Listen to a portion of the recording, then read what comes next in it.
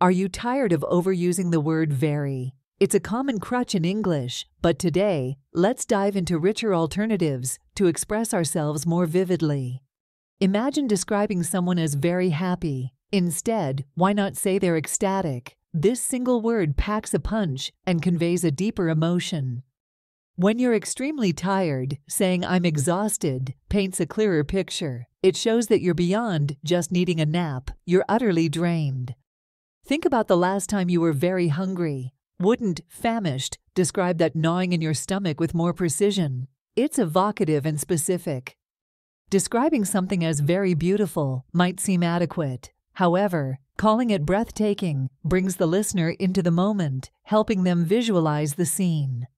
If you've ever experienced being very scared, consider the word terrified. It goes a step further, illustrating a higher level of fear and urgency.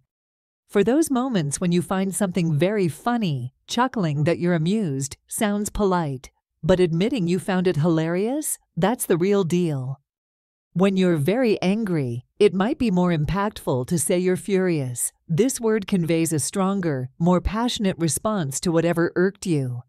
If a book was very interesting, suggesting it was fascinating gives credit to its ability to capture and hold your attention relentlessly.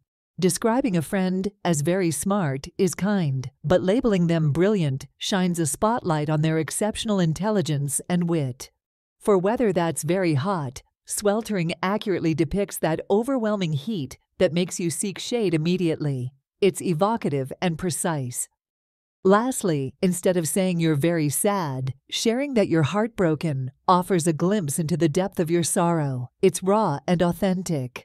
By adopting these alternatives, you not only enrich your vocabulary, but also offer your listeners a vivid, engaging experience. Let's make our conversations colorful and precise. Thanks for watching. Don't forget to subscribe to our channel for more content like this.